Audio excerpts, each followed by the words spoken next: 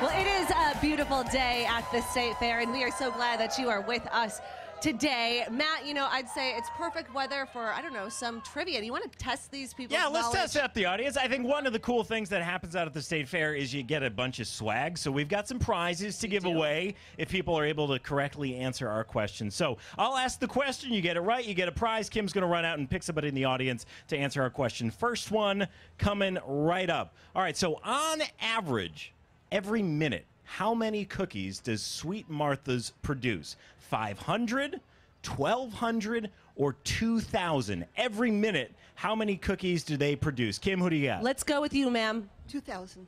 2,000 is her guess. 2,000 is correct.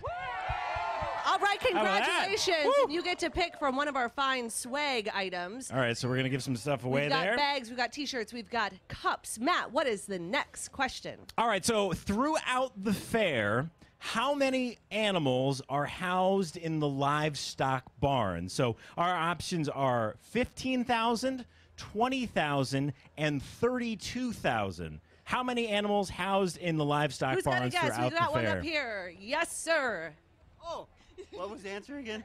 No, we're not telling you the answer. You want the question again? 15,000, 20,000, or 32,000? 32,000.